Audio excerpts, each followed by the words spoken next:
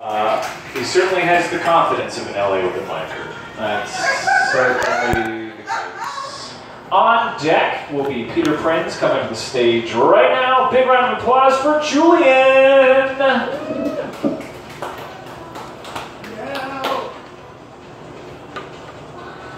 We need to mention that his last name is Disney. He doesn't get any of the fucking money, but he gets all the fame. Our host is a generous man. He's a fucking pretty nice guy, you know. I'm gonna do my set like I'm driving a car because it's written on a fucking piece of fucking paper. You ever work with people that you fucking hate? I mean, like, truly hate. Like, you ever go to work and be like, I hope y'all get fucking dick cancer and your cock falls off. No, that didn't land. I guess nobody feels my sentiment. That's how much hate I have in my heart. Definitely, I was talking to my sister earlier today about my lifestyle and where, like, it's leading and how I want to have money and power and this and that. And I was like, you need to understand. And she's just a little fucking person. She's so small, it's like hilarious. I just make fun of her all the time. And they go fucking find me lily pad and fucking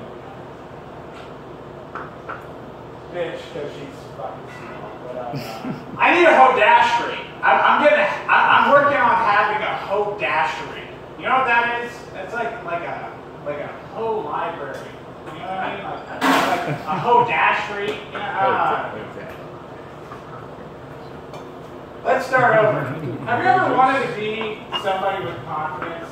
You know, I woke up this morning and I looked at that poster of the corner in my bedroom and I said, you know what, King Cat, I go with you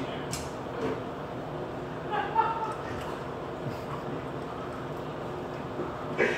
Oh, man. You ever think about, like, famous people? Like, I think about famous people from time to time. Like Usher, he has a ritual, like, before he goes on stage and performs, he like separates like either Skittles or M&Ms. I don't know what they are. He just like separates them, you know, like color coordinated to different bowls to like calm yourself down. And I just think to myself like, wow, who is the dude who eats those M&Ms? Because you know somebody's like backstage being like, I just touch M&Ms. You know what I mean? Like he's like eating and coveting. Somebody's really into this joke. All right.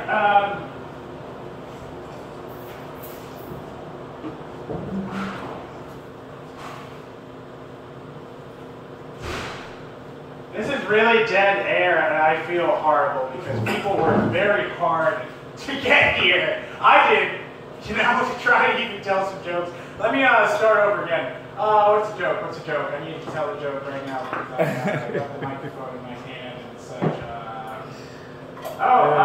You ever like fisted a woman? Oh. I have. And you know what I said immediately afterwards? I said, that got out of hand.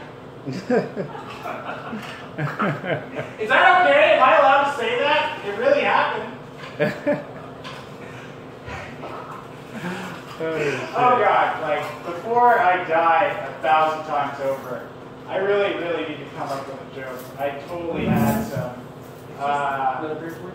The other day, people were fucking with me left and right, just like everywhere I went, just like totally just fucking with me, just like throwing me negative vibes, negative aura, you know what I mean? And I just thought to myself, like, clearly I'm doing something right because I got the light. Thank God, because man, I'm like tightening the noose around my neck. $7. This is not a good set. It was not a good show. Yeah, I really dug a grade for the next person who goes on. I hope you have fun with this. I apologize to the masses and the people. Let me close with this. The other day I wanted a slice of pizza. I wanted to go to Costco and buy a slice of pizza. I couldn't afford the pizza, so I had to go to the gas station and